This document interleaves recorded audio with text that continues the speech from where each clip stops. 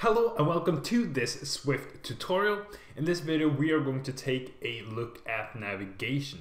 So if your user picks, or let's say you have a button in your app and the user presses that button and wants to know how to get to that place, then we're going to open up that place in the Maps app and show him the direction so that he can navigate to that destination easily. So that's what we're going to take a look at today in this video.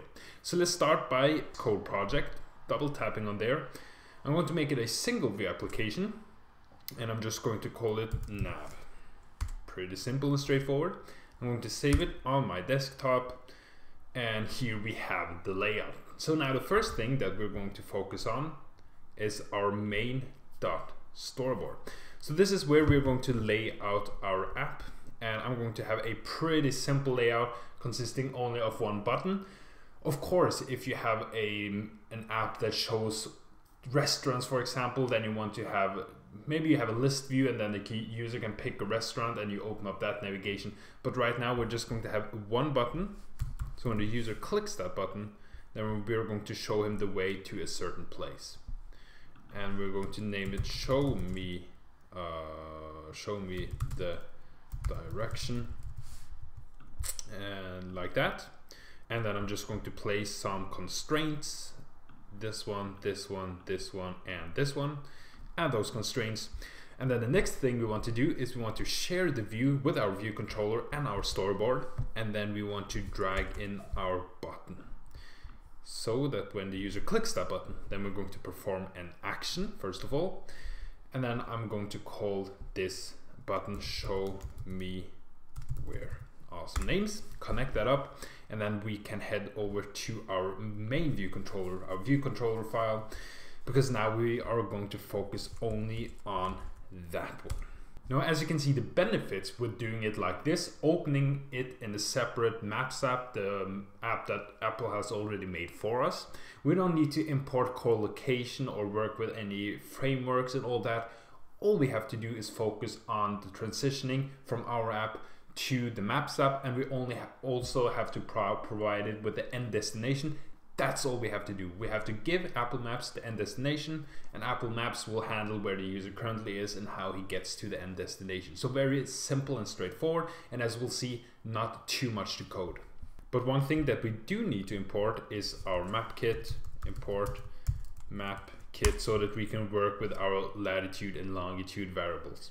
So we're going to say let latitude of type CL location degrees. Now we have to find a location. So that's what I'm going to do now. I'm going to open up Safari here, and then I am going to go to Google Maps, and I would encourage you to do the same thing, because Google Maps has a nice and awesome feature. You can actually get the coordinates of any location. So if I now search for California, because the device, the simulator, is going to show that I am in California as a default. So I'm going to take something that is in California, like here, and then you simply right click and click on what exists here, or whatever it says in English, and then you just copy these coordinates, shut down Google Chrome, no Safari, and then you just paste it in here, and that's going to be my latitude. And then I'm going to have my longitude down here. Longitude. So this is just defining our final destination, where we want to take our user. I'm going to comment that here also. Defining destination. Okay. And the next variable that we have to define is let region distance. Now this isn't a variable or a constant that I would think too much about. I've tried to experiment with leaving it out. For some reason it did not work. Maybe I did something wrong, but at least I found that this works. So this is the method I'm going to share with you. CL location distance. And I'm just going to set that to 1000, which really does not matter. Then I'm also going to define the coordinates which I already have, but I need to combine them to a CL location coordinate 2D, and it's a make. So I'm going to make it of my latitude and my longitude variables, constants that we made above. The next constant that we have to define is our region span, so setting the region of the map. And this I'm just going to call let region span, and that should be an MK coordinate region make with distance. Now our center coordinates is our coordinates that we define right above this line. Here we are going to put in region distance, and here we are going to put in region distance as well. Then down here we are going to define some options, and these are just going to be options that define how we want it to appear. So I'm simply going to say options is equal to MK launch options map center key. Let's see, it was right there, center key, awesome. And here we're going to say NS value made up of the MK coordinate, which is a region span dot center, and then we also have MK launch options map span key, and here we're simply going to say NS value, which contains our MK coordinate span.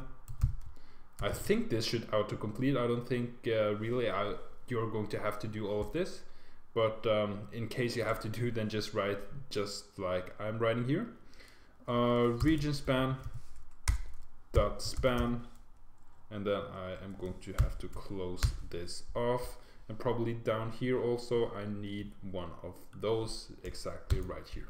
Awesome. So now we have our options defined. Again, this is a long and complicated line. What it means really doesn't matter, but if you sit down you can probably figure it out. But it's all about how we want our map to appear, how we want our navigation to appear, how much we want to be zoomed in, and all that good stuff. So now the last 4 lines that we're going to need is our place mark. So basically our end destination, we want a place mark there. And we are going to place this place mark at MK. Let's see, place mark. We're going to first create an MK place mark, and the coordinates for that is going to be, we can just suffice with this one. It's going to be our coordinates that we defined above, coordinates. So now we have a place mark on our final location. Then we're going to need let map item, which is going to be an MK map item, and this is going to be made up of our place mark, which we defined above, which is place mark. Awesome, there we go. And then we simply have to add it to say map item dot name is equal to, so now you can define what the pin should say. This should be the name of the location, but of course you can put in anything you want to. I'm just going to say my house, and then we have map item dot open in maps, and our launch options. Here you can see, here we're going to use the options that we defined above to define how we want it to launch. So we're just going to put in options because we have already defined that.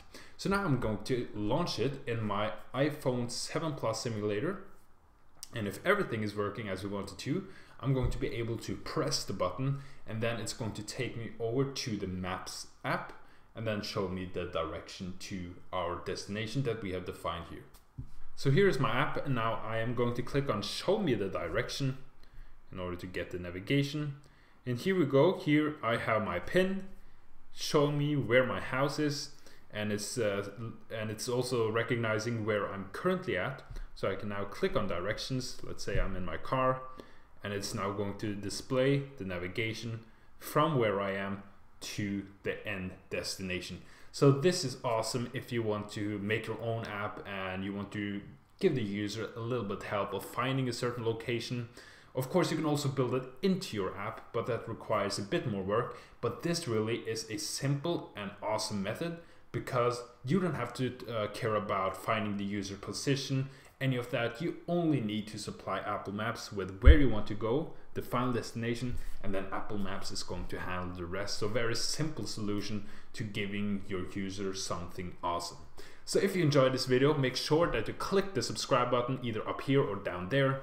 And then if you do so, I will see you in the next video. Thank you for watching.